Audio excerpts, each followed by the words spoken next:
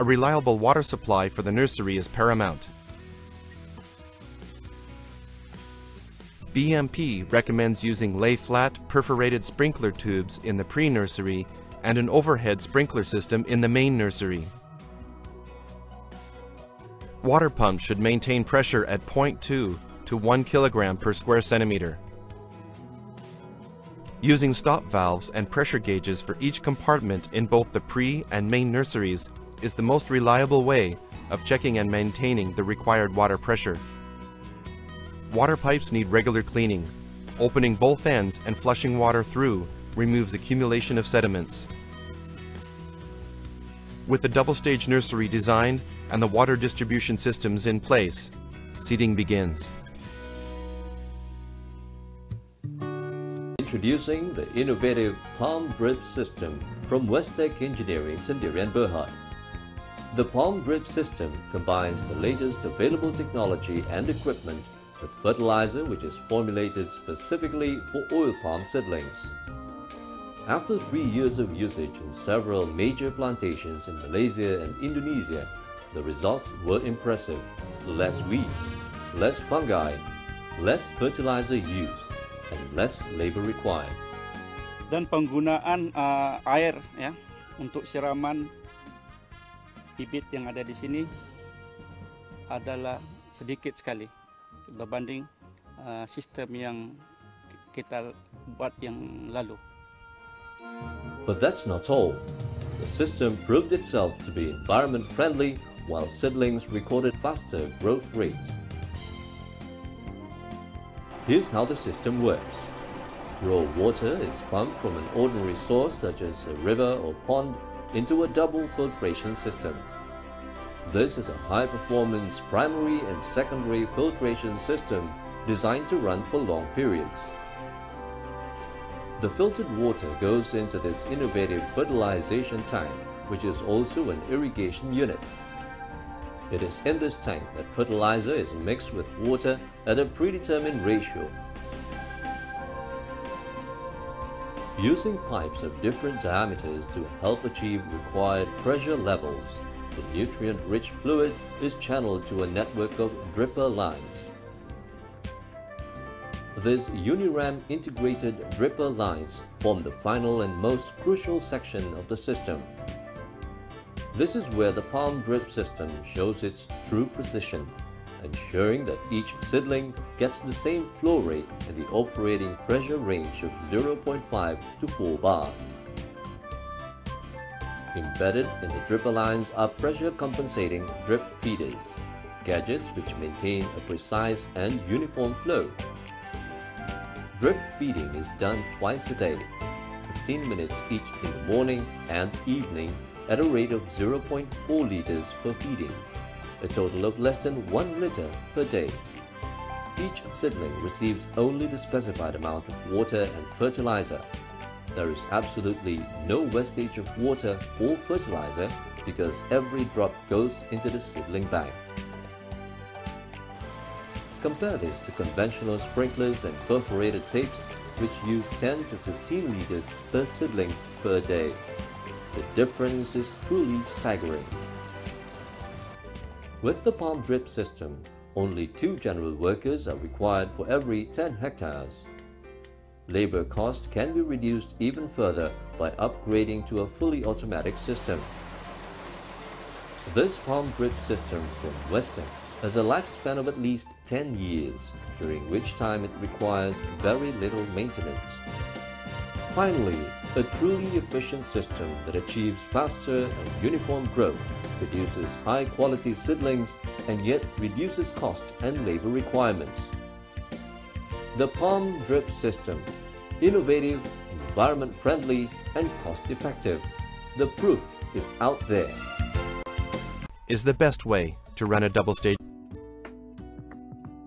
Fertilizer should only be applied by well-trained teams using calibrated containers, avoiding any contact between seedlings and the applied fertilizer. Additional plant nutrients come from mulch.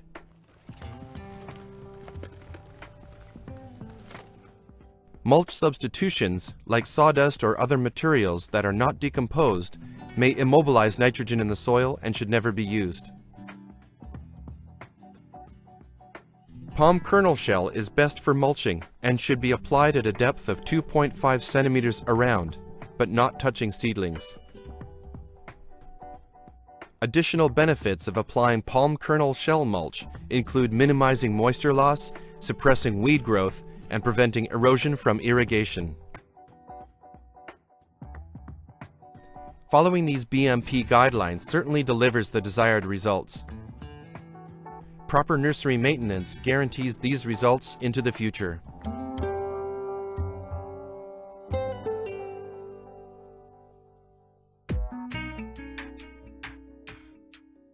A clean, weed-free environment maximizes seedling growth.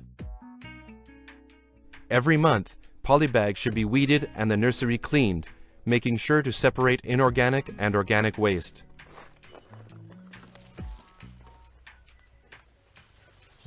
Every other month, as a second weed prevention measure, ground space between polybags is sprayed with contact herbicide. Cleaning and weeding is great for seedlings and bad for pests. Pests are a serious problem in oil palm nurseries. BMP encourages nursery managers to consistently and constantly monitor for pests. Appropriate control measures need to be in place and a monthly census carried out.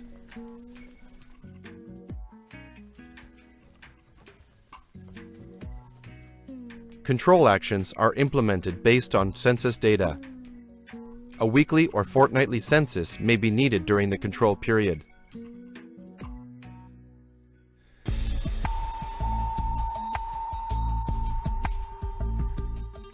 Clean, controlled, consistent. The best seeds, planted in the best soil, provided with the best nutrition and the best irrigation. Nursery. After seedlings have been transplanted into the main nursery, a first culling is performed, and badly developed palms that are too small or abnormal in growth are painted blue. Vegetation growth measurements are carefully monitored, beginning the 4th month after seed planting.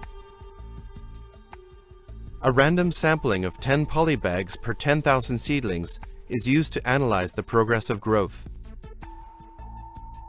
The petiole cross-sections, bole widths, seedling heights, and the number of green fronds from the sample bags are recorded and catalogued every 2 months. 6 to 7 months after the seedlings have been transplanted into the main nursery, the second and final cull is performed. Poorly developed palms are painted red.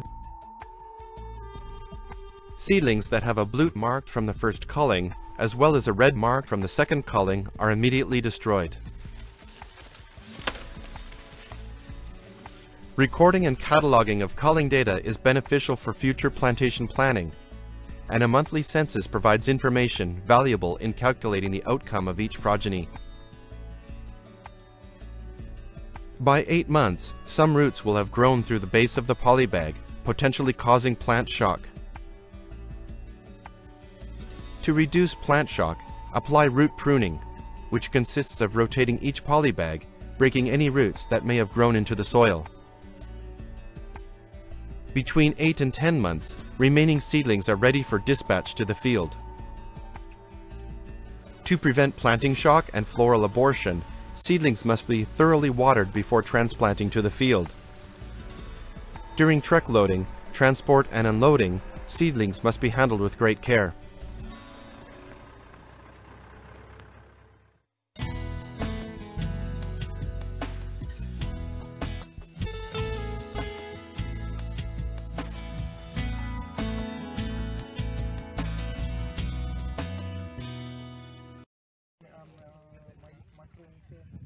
NPK kalau N tu kurang, cat dah pokok tupil, cat hijau macam ni kan cantik kan, hijau kilat kan. Kalau nutrien kurang, apa nama ni lah? Apa nama ni? Dia nampak cat dia. Ni apa dia, kita boost balik lah baja. Kalau kita baja kalau granular punya baja NPK tu lambat, kita pakai foliar lah, kita spray kat daun. Kalau macam P obvious sangat kat nursery ni. Oh yang obvious sekali N. N. K tu tak over sangat kat nursery. N lah paling obvious sangat. Jadi kalau macam micronutrient tanam tu Kalau tanah mineral ni jarang lah. Tapi kalau dekat pit memang kenalah tahu ferrosulfate ke, zinc, copper.